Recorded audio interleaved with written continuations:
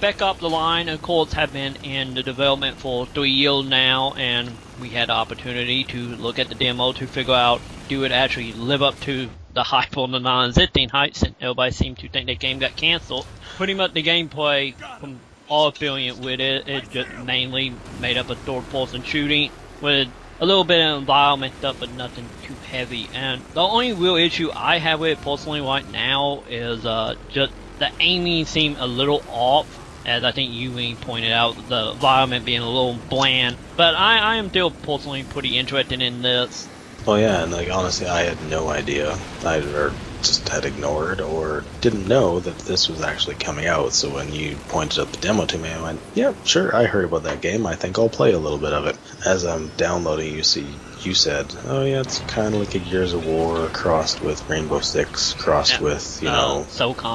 SOCOM. So I mean, I was kind of expecting what it gave to me, cover-based shooting, and as we talked about, the environments are pretty bland and they're kind of short-sighted, I guess.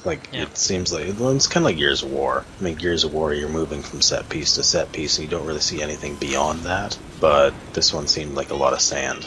So I mean, it's kind of fitting. But the sensitivity on the sticks, on the aiming, it was set at a default of 3.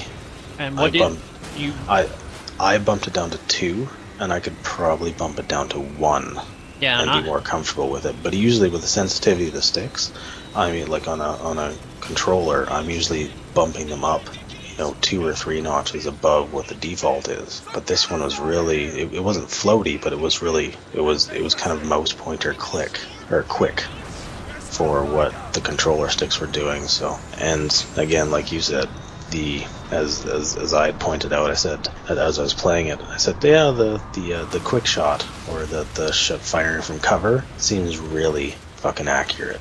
Yeah, I'm honestly surprised how accurate that ended up being, because I left the sensitivity alone, and I was hitting stuff, I was hitting way more stuff alone, I was behind cover and just shooting. Yeah, I mean, as long as you had an assault rifle on, it's pretty pray and spray with a little micro machine gun, but with the regular size assault rifle, you just had to kind of point over them and press your shoot from behind cover, and it would take them out. So pretty deadly. The one thing that I had noticed or that I was a little wary of when looking over the options, and it said right bumper was squad commands, and I really fucking hate squad command tactical shooters. Not my cup of tea. But this one seemed to not dumb it down, but make it a simple thing.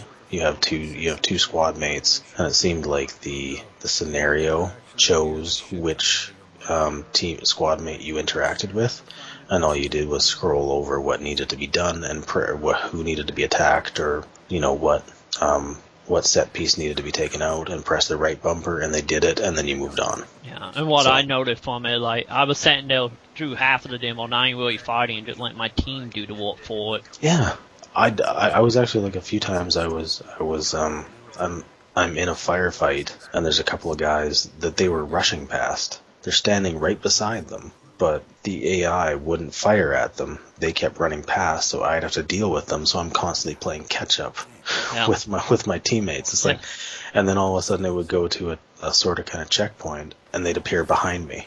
So I don't know what's up with that, but they seem capable, if not too capable. Yeah, the AI for the teammates seemed to be really good, but at the same time, the AI for the opponent, not so much. Yeah. Since I don't think I've really seen them move all that much. They mainly stay in one area and shoot. Yeah, it seemed like they had, like, during the bigger firefights, they just kind of kept spawning from one point, and then they duck behind something, and then they run over and duck behind something else. Yeah. But they never really moved they never really moved forward or backwards. They just kind of moved side to side and made you swivel your gun back and forth. Yeah. Because I think I only got, like, blushed maybe twice, and it seemed like that enemy type all I do is just one up and hit you with a knife. Yeah, and that was like we've got a close quarters combat expert on us, and there's just some guy running at you going Semper Fi. That reminded me of what was it? Borderlands, the little midgets in that. Yeah, it kind of reminded me of Charlie Sheen from Platoon. That too. When he's got that or actually like Charlie Sheen from the Hot Shots movies, when he's got the Rambo headband on and he's just running around screaming. Hey, the dude did have fake paint on, so. Semper Chicken. But as of right now, I'm still fairly looking forward to this. Yeah, I mean, I'm interested in it. It is like, despite I hate to be graphically a graphic fashionista, but Light Bloom was so 5 years ago. Yeah. The light bloom in this game is over the top. Like, just everything is a reflective surface, it seems. But I'm cautiously optimistic about it. As Troy found out, from what we know, there's not going to be any co-op multiplayer. Yeah. And that's kind of the deciding factor for me with a game like this, because this to me seems like an Army of Two style game where it would be more fun if you're playing with someone that you knew, or playing in your own squadron of friends with a team of 3. Yeah, it only so much that the conversation that your teammate doing with you can hold up, so they're constantly talking. Yeah, talking about bullshit, and you'll sneak up behind soldiers and they're talking about the girl they banged or a bad jug of milk that they drank, and that those are kind of the same thing. Yeah, and from what I looked up about the multiplayer of it, just normal Call of Duty, kill people to gain perks and unlock items. The only thing that seemed interesting about it is the ability to throw rocks at people, and it will actually show up on the screen as a grenade, so you can kill people out of cover by throwing rocks at them. Stealth rock. Exactly. Can I upgrade my stealth rock, please, sir? Jesus, I mean, that kind of knocks it down for me.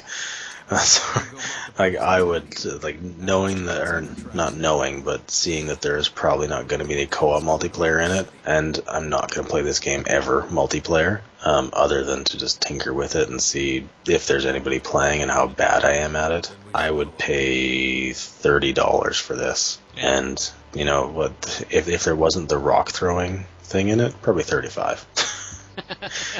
And I probably would pay about the same amount, but like I was talking to you, I will probably end up just renting it. Yeah. The campaign probably only going to be maybe a dozen hours, if we lucky. Well, yeah, I mean, like 8 to 10 hours I'm expecting. And, it might be interesting, and like you said, Troy, there might be monsters.